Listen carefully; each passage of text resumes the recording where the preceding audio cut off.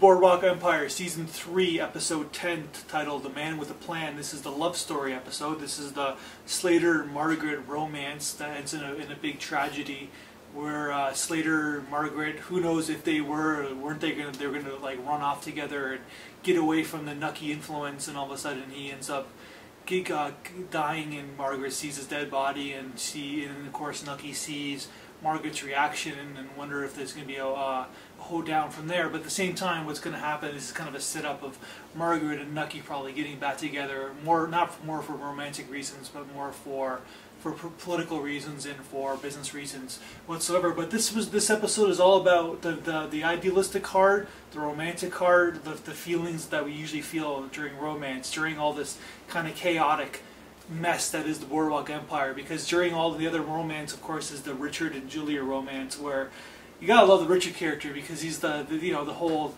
Greek tragedy, or the Greek hero, where he's the guy with the mask, but he's the only one who's all the characters who's not wearing a mask. He's the one who really is himself more than anybody else on the show, and Julia sees his heart and sees his love, and it's kind of a cool little romance between the two of them while the whole tragedy took place. So you're kind of rooting for these two to the journey and prosper in the end.